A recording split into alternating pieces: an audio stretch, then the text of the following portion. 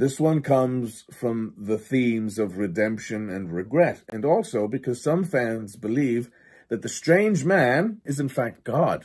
And I think everybody loves the strange. You love him or you hate him, but he is absolutely strange. The problem that I have with the strange man being God, this is just my opinion. The strange man is like a tricky dude, you know? And he's creepy, and I don't think that God would do that. I don't believe that God would creep someone out. A lot of people think that the strange man is deaf, don't they? And I think that's a very, very fair comparison. And that he has a little appearance in Red Dead 2, too. If you've played Red Dead Redemption 2, the house in the bayou, when you get towards the end of that story, has a very...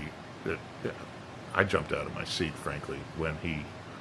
Well, I'll let you find that out for yourself.